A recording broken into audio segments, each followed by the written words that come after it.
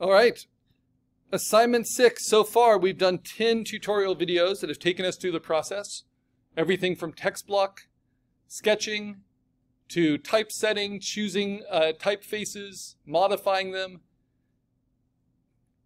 vectorizing the type, and then coloring it, and then adding a background behind our poster, and then adding a border to our background, right? So all of that's been done, but it flies by. So where we post it, there's only 3 things you're actually required to post for full credit here, but I always love seeing more process work. And those 3 things are right here in the assignment. In the past student example, I always do that as part of the assignment directions.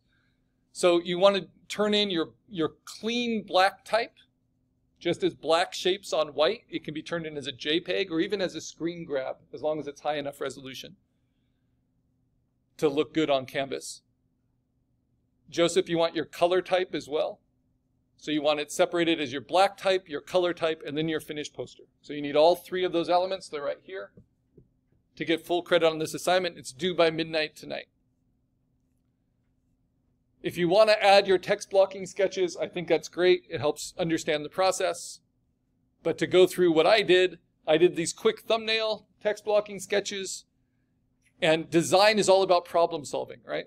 And so this idea of having suffer no fools and having a top and bottom text design, it was the trick of where do you put the no for me. And so this helped me figure that out. I could float it on top of my image, but that didn't seem the best. And so kind of integrating it into the top seemed the best. This was my typesetting that was done by stealing a typeface from DeFont or using a typeface from DeFont because they are offered up for creative use. Warping it, doing it all as a low resolution raster, and then taking it up to full resolution, either as a vector or just at full raster pixel resolution, which is 16 by 20 inches at 350 pixels per inch. And if your poster is at this resolution, where you still have smart objects and nothing got rasterized and upscaled, they're going to look really good on that big paper, the biggest paper we can print in the lab. So that's my clean black type. That's my first requirement. This is what we did last class, using layer styles, things like gradients, things like strokes.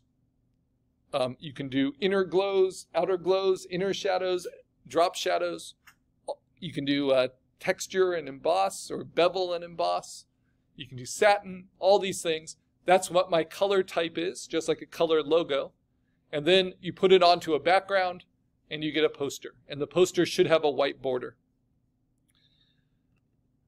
Now, because I'm always feeling rushed doing the demos in the class, I tend to reflect on the work and make alterations to it before I would make it print ready. So what this is going to show you are my final decisions for my poster. Though this meets all the requirements,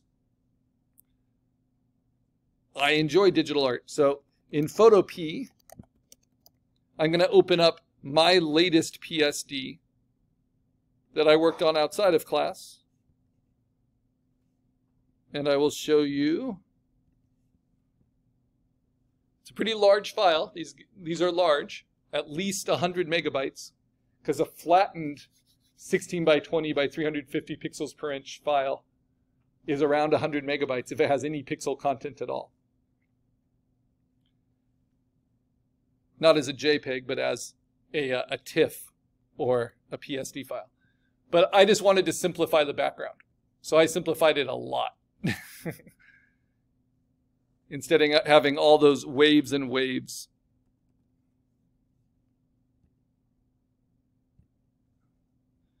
And just get a hint of those waves on top. I built them in onto this layer.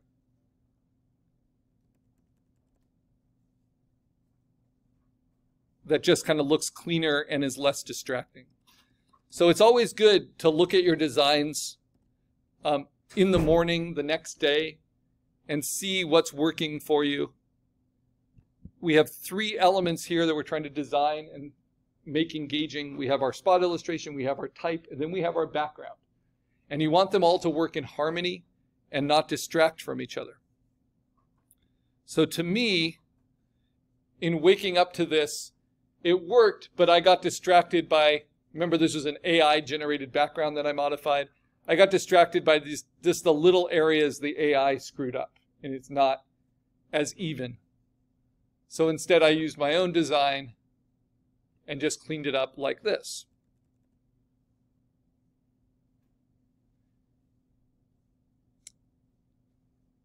All right. Additional things we can do with our poster. I want you to understand printing and how printing works. So we've talked about full spectrum coloring, and we've talked about dissolve as a layer style. And that helps break up the very digital, especially soft edge duotone coloring that I used. And it helps it print really well to boot, right? Because it's engaging more print heads for all aspects. Even when it's printing orange, there's a little bit of purple printing.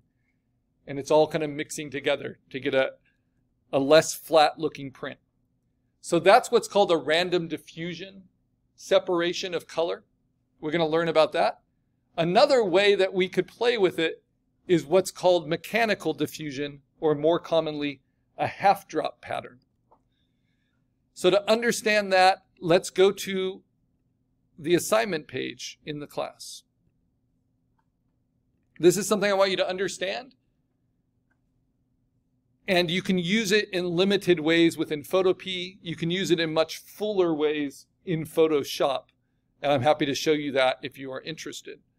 But I just need you to know about it. So if you go under assignments to assignment 6, you'll see a mentorship presentation on type design, an exhaustive explanation of CMYK color separation, a link to digital key art design, which is what has kind of replaced movie posters in art now, and its place in the culture, right? Which is exactly the kind of thing we're doing, this problem solving of using photography or spot illustration, integrating it with type, and putting it onto a background so it stands out and gets you to click on that in your streaming menu instead of something else. Just like movie posters used to get us into the theaters. But the one I want to pay attention to now, which seems like it doesn't really fit, is the exhaustive explanation of CMYK color separation. Because as we get into printing, this is how printers see your pixels. And we've seen this word before, CMYK. That is the mode that digital files come in when you export them from Illustrator. What CMYK stands for is cyan, magenta, yellow, and black. They don't use B for black because B can be confused for blue, which is what the cyan is, so they use K, CMYK. If you have a color inkjet printer at home, the 4 inks you have to buy for it are cyan, yellow, magenta, and black, right? Because on white paper, the mix of those 4 inks, those 3 colors in black on white paper, give you the illusion of thousands of colors. So you layer up the yellow ink with the cyan ink, and you get green. You layer up the magenta with the yellow, and you get orange. Vice versa, and all those variations. What's really cool digitally about this is we can use the computer to separate out our pixels into these distinct colors. And then you can layer them in different ways. So why isn't it just called CMYK color? It's called CMYK separation because in order for these inks to make the color, they have to be offset from each other. If all the dots printed directly on top of each other, you just get a muddy brown for every color, right? No matter how much magenta, how much cyan. So the way they mix it is by using bigger and smaller dots with differing spaces between them. And this is a mechanical diffusion process.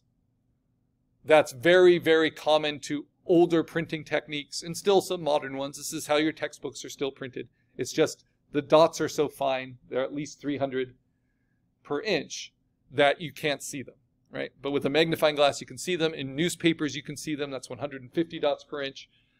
And if you ever use a magnifying glass, you can see them. So halftone color separation really simplifies your color, but it ironically makes it print better because you're you're controlling, as a digital artist, the way that the printer is going to interpret your color. Whether it's in monotone, just values of one color. So these are two different halftone screens on white that are giving you all those light yellows and dark yellows just layered on top of each other. Whether it's a 3-color halftone job on like a grayish paper, or whether it's a full color separation on white paper. This is an artist that uses digital art and vectors, separates out the colors on the digital art, prints it on a really low quality material like cardboard, but prints it by actually doing film work that's digitally outputted and then silk screened onto cardboard. So that requires taking silk screens, coating it with photo emulsion just like you would for t-shirts or old style posters, using the film work, exposing the photo emulsion to the film work, spraying it out with a high-powered hose to basically get a really high-quality stencil. And that's just for one of the colors. So you have to do that for every separated color. So this is his process.